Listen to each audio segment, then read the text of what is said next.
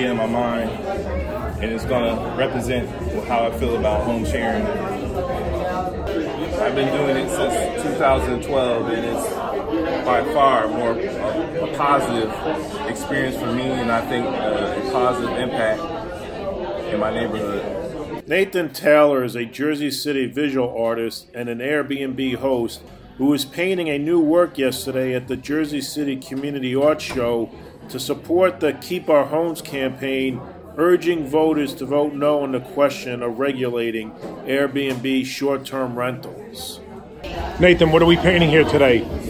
Today I am painting something bright and something fun and positive that says home sharing. You know, what my experience with home sharing as somebody that has shared their home and someone who has stayed in another person's home. And it's for the most part, it's been a real beautiful experience in meeting people from all different types of cultures and just literally all over the world, and showing them my neighborhood. You know, I think that if it wasn't for home sharing, I don't think they would ever step foot in my neighborhood. So to be able to show them my culture and my neighborhood, take them to local restaurants and bars and shopping, and to see them, you know, really feel how special it is for someone to show them their authentic, real neighborhood. And it's a beautiful experience to share. What did you say to the city council? What did I say to the city council?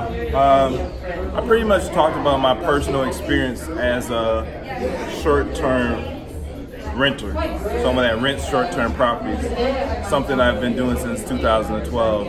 And basically my argument was, and what I wanted the council people to know, is that the short-term rental market is a plus, it's a positive for working and credit poor people and people that's like just trying to make it. I told them that it's a safety net, because if you don't have good credit, or if you don't have 2 months rent, you know, you're gonna have a hard time getting an apartment here. And in my experience, you know, I've hosted people running away from abusive relationships. I've hosted people who were coming off a divorce. I actually hosted a family where their house got burnt down, and their insurance company told them they had to go to a hotel, and the hotel was full of roaches and rodents, and they came to me because I had a clean and safe house. So over these 8 years, I've hosted so many people in so many situations, or just people just in transition from, you know, one house to another house, or moving in town or moving out of town. I've hosted so many people who clearly have a need for short-term rental, in addition to all the tourists and people who are just coming for business travel or coming to see the sites.